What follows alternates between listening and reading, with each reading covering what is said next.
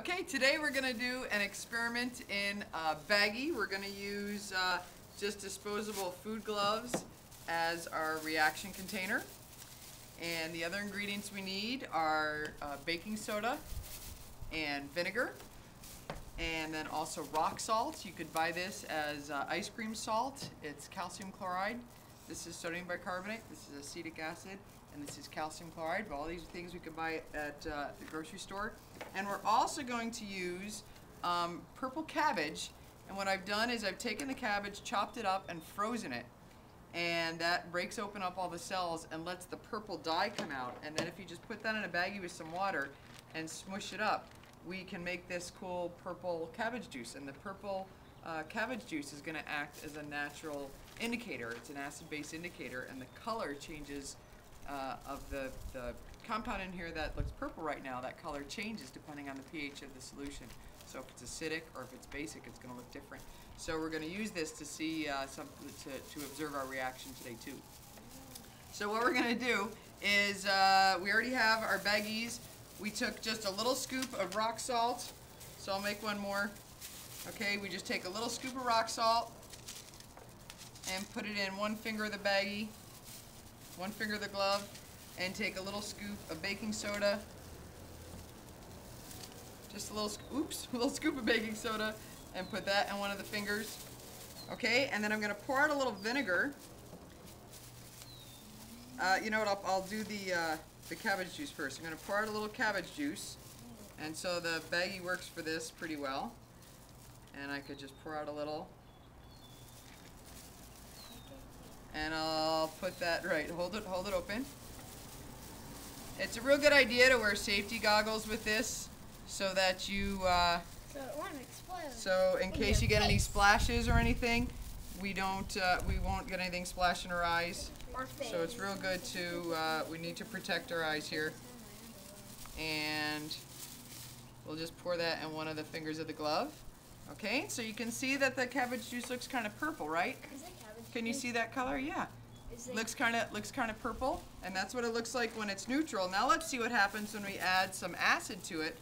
Vinegar is acetic acid, and so this has a very low pH. Let's see what happens to that cabbage juice when we change the pH. So let's pour it in the same finger as the cabbage juice. Oh, sick. Whoa. So it turns really pink, doesn't it? So that's the protonated form of this molecule. Has a different structure and interacts differently with the light. It's most likely violet. And so we get a nice purple color there too. Okay, so now what we're going to do is we're going to tie the top of the glove together to seal this. And squish it. And then we're going to mix everything together. Squish, squish. So I'm going to tie it in the top. What's nice about this is now we have a sealed container. We get to throw the whole thing away when we're done.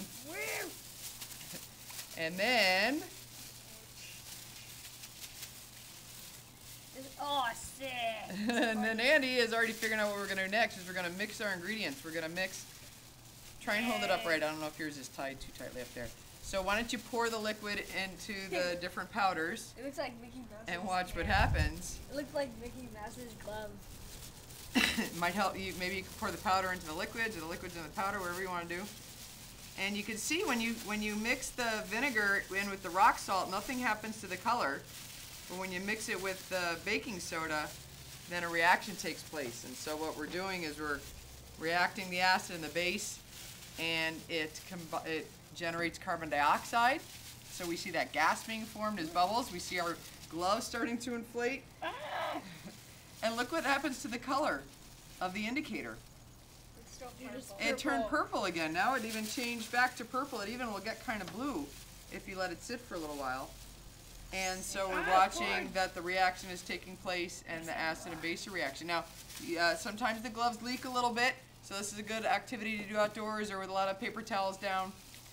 I know. We might get some vinegar or cabbage juice on our clothes. A little warning too about the cabbage juice is this gets a little stinky. So it's good to keep it sealed up in a bag and dispose of it when you're done. But you can get, look at that nice bright color you get when you mix it on here. So real easy to make, and a lot of fun you can have with some household materials. I thought that this was supposed to Okay, and yeah, if you mix in too much stuff, it can actually explode. So we want to have Cool. just Can a we little demonstrate? scoop of each would be great. Can we Okay, demonstrate? thanks. Watch, Happy chemistry. watch Bye. the next I'm episode.